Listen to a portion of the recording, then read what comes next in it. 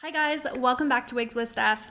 I got stuff to show you today. This is a wig by UniWigs. This one in particular is called Georgia. It looks to be a very pretty blonde, and I also like how they've put this styrofoam underneath and attached the wig to it so that it's actually holding the shape of a head, you could say. So when you take the wig out of the box, it's not going to be like deformed or anything like that. We are going to put this one on together. So let's just easily take this off. So what we have right away on the inside of this cap is ear tabs. These ear tabs have clips in them that you could use. You could stick them under a wig grip if you're wearing a wig grip. If you're not and you just have hair underneath, you could slide it into your hair if you so chose.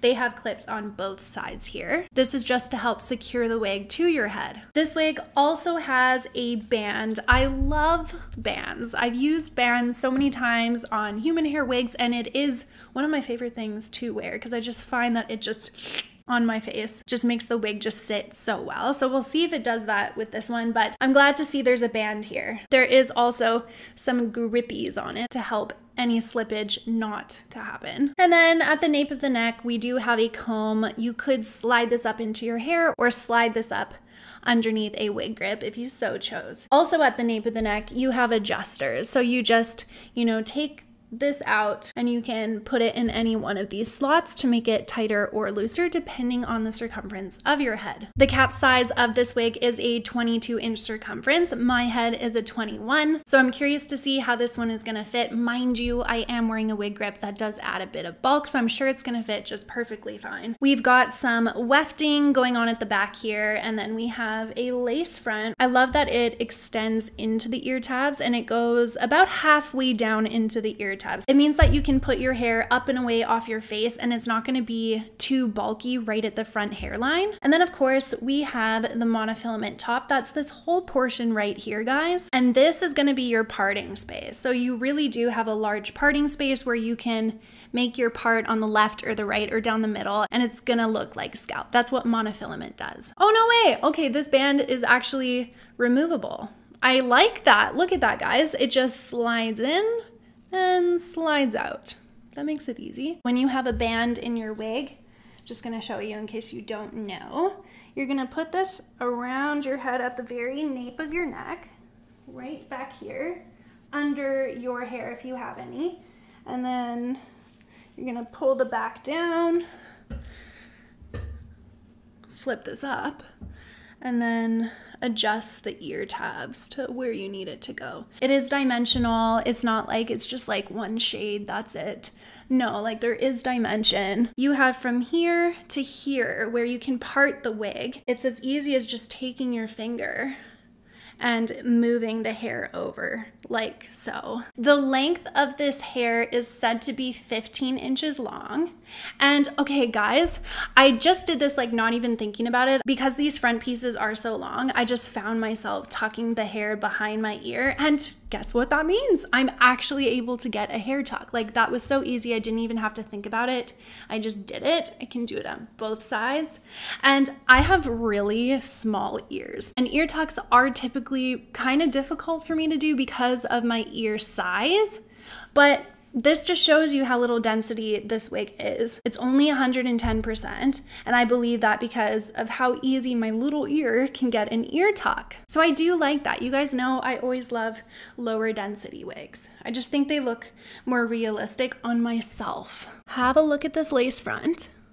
So we have the part here, and it goes all the way down to the middle of the ear tab. I hope you can see that. And then I'll show you the other side, all the way down to the middle of the ear tab. I feel like it has been plucked slightly, and I also noticed that it doesn't just come, straight down. It starts here, it kind of goes back a little bit, and it comes forward. So if you don't have any hair, this does create a realistic hairline in my opinion. It's looking good on my head. I am quite impressed with that. And I do believe this part looks realistic just on its own. Without me touching it, I don't feel like I would have to go in and pluck too much, if anything. And I don't feel like anything around here would need to be plucked either. I feel like it's thin enough where it still looks realistic. Of course, you always have that option. If you feel like you want a deeper part, like you want more skin showing, then you can just pluck hairs out. And same with the hairline, you can do the exact same thing. You can even mimic your own hairline. And that's what I love about wigs. You can just like change it up.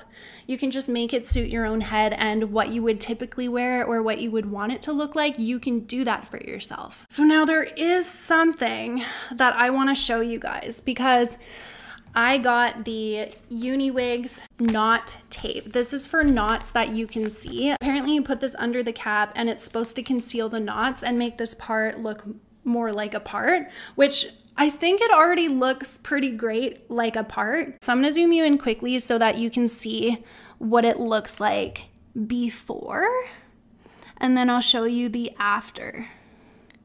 And it does come with instructions, so I'm trying to follow the instructions. What it says to do is cut the tape to the appropriate length and trim one side into a circular arc shape.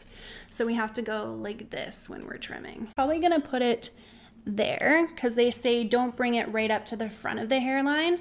So I think I'm gonna start it back a little ways, and then it's a little bit long. It's actually going into the weft. So I'm gonna cut off a little bit at the back here because it doesn't need to be that long and I don't want it laying over the wefts. So I'm just gonna cut off a little bit at the back. Bye-bye. It's not perfect, but it is what it is. So now we're gonna peel off the back. Probably right there. Ooh, this is exciting. Wonder how this is gonna turn out. It looks like this. Let's put it on her head. See if it makes any difference at all. I think it's made it look brighter as a part. As if I don't have dark hair underneath. As if this is just my skin. Okay. So from a distance, it's looking really good. Let's see. Nice. I do actually think that this looks better. So what it looks like to me is you can no longer see my dark hair. So it goes my skin right there, and then it transitions into this wig tape. And so you can't see my dark hair. It just like goes straight into this part as if it's just skin underneath. I like it. I think I would definitely use this again. The instructions say that you can also take a skin tone concealer to blend the edges of the tape with the hairline on the wig. I feel like I don't need to do that though because I think it just blended so well. But I mean, you could do that if like you put the tape on and you're like, I can kind of see where the tape ends and my skin begins. I think that just looks like skin. You can't see my dark hair at all. I'm gonna have to use this on some of my other wigs where I do have issues with my hair showing. It's the front, and then the left side of Georgia.